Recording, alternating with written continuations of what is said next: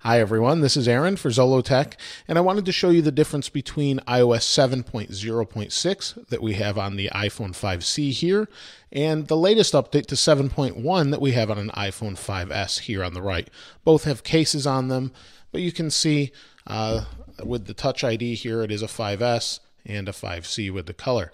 So you can see there's maybe something you've caught already is the fluorescent green color. On the iPhone 5C, it's a little more aggressive, more on the fluorescent side, where on the right with 7.1, they've toned it down a bit, and you can see that in the phone icons and the messages icons as well. They've changed that a little bit and made it a little bit less fluorescent, which I personally like an awful lot. One of the other things they've changed visually is the power off button. Let me show you that. I'll hold both of these down. And you can see on the right, they've made a significant change. I slide this and the screen dims. I slide this and the screen kind of dims, but it's completely different between the two phones. They've replaced most of these bars with round buttons instead, and they've done that in the phone dialer as well, where they've done that with the actual call button, and I'll show you that. Here we have the dialer, and you can see the call buttons have changed, and this is true when you're receiving a call as well. The answer button is this button, and the end button is another circular button that's red instead of just end here. As far as additional changes, that's pretty much it as far as visual tweaks. They've basically made things round instead of this square box consistently across the operating system. Another change they've made is on the music app. We'll go into music and we'll go to now playing, and you can see while they're different songs, they've kind of made the buttons more prominent down at the bottom.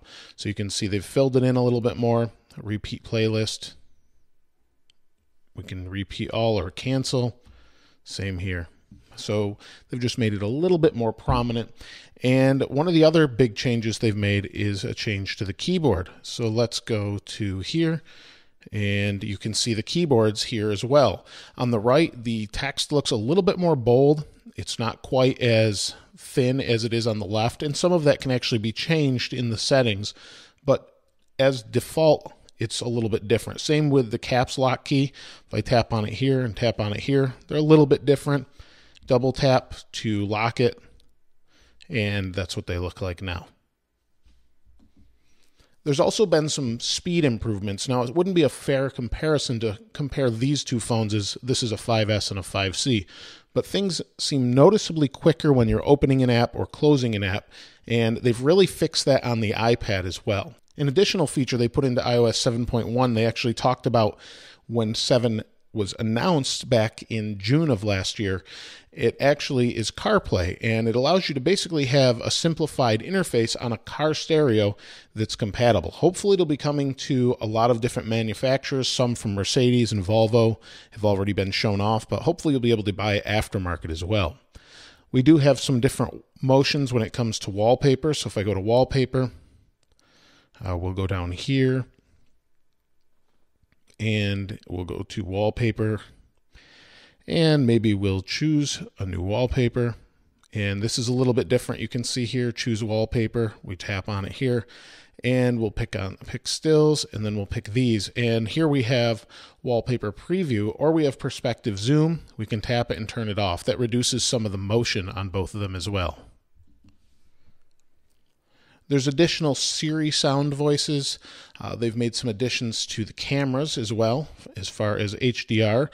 HDR off, you can see the camera is a little bit different. I do have the grid lines on here, which is just an option. But basically, they've made some enhancements to HDR for auto. Instead of just on or off that we have over here, we have auto, and it kind of intelligently decides if you want to use that or not. We have some additional options under accessibility. So if we open this up on both of these, we'll go to General and Accessibility, and we have a few different things. If we scroll down here, we have a few more options, such as reduce motion we had before, but we do have increase contrast. We have some different options as well under these, as far as darken colors and reduce the white point. And let's go here, and you only have increased contrast, but we can reduce the transparency of things. We can darken colors. We can also reduce the white point of things.